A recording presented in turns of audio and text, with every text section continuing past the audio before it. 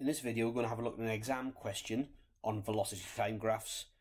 So it says a particle travels in a straight line during the time interval t between 0 and 12 seconds, where t is the time in seconds.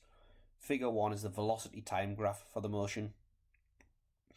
So part 1 says calculate the acceleration of the particle in the interval 0 to 6. So acceleration is the rate of change of velocity, and in this context the rate of change of velocity is the gradient of a graph. So we've got a velocity time graph, velocity on the y-axis, time on the x-axis. Acceleration is the rate of change or gradient. So we've got 2 points here.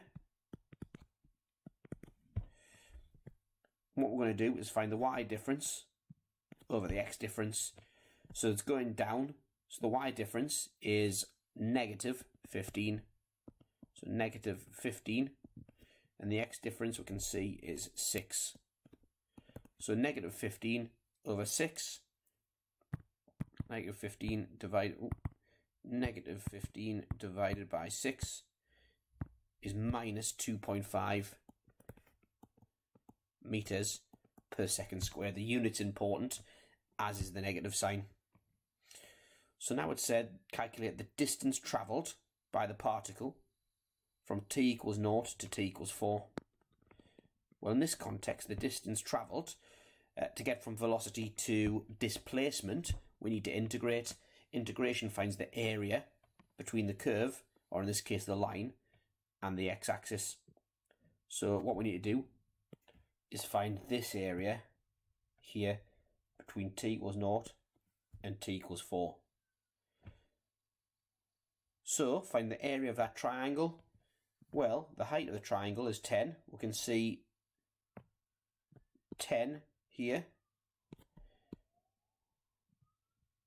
and the x distance is 4. Don't know if you can hear the police siren in the background, but that's what you get living on the mean streets of York. Part 2. So a half times the base, which is 4, times the height, which is 10, equals 20 meters. So it's travelled 20 meters in the first 4 seconds. Part 3.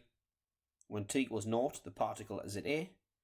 Calculate how close the particle gets to A during the interval 4 to 12. So we've just discovered in the previous part that at t equals 4, which is, I'll do it in a different colour, which is there, it's 20 meters away from point A. So at t equals 0, it's at A. 4 seconds later, it's 20 meters away. So this area under the graph here indicates negative displacement because the area is beneath the x-axis. Therefore, the red area indicates that the particle's moving back towards A. So we find out the area in this region here. We'll find out how much closer it's got back towards A before it starts moving back away from A again. So again, we'll find the area of this triangle. So the base goes from 4 to 9, which is 5. The height, we can see, is minus 5. So a half times 5 times minus 5 is minus 12.5 meters that is displaced. Therefore 20 take 12.5, 7.5 meters, and we're done.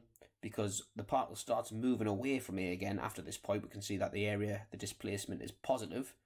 Therefore this must be the closest that it gets. For more videos like this, go to alevelmathsrevision.com or subscribe to our YouTube channel.